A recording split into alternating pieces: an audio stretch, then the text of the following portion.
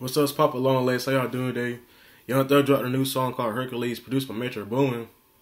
Them niggas were dead beefing yesterday, but this song this a good song, good track. Hercules, he sound like Chief Keef in some parts of the song, and he sound like Alan McConnell on one part.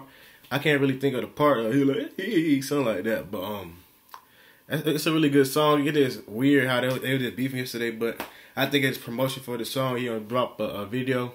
I think this song gonna be a hit. I can imagine people dabbing through the whole time, and, you know, doing hit the quan and everything. But yeah, I think it's a really good song. Young Thug, he put out so much good music this year. It's hard to even keep track. You know, he put that Slime Season 2 out like 2 weeks ago. I'm still bumping that. I love Thief and the Knife. I love the video too. Yeah, Young Thug just put out so much good music. It don't make no sense.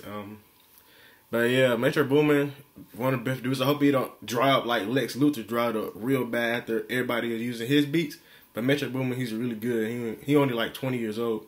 But let me know how you feel about it. I think the song tight. Young Thug just got so many tight songs. He gonna have another tight song tomorrow might come out. So you can never really catch up, you know. I'm still listening to Slime Season 1 and Slime Season 2. And Barter 6, I ain't really like that.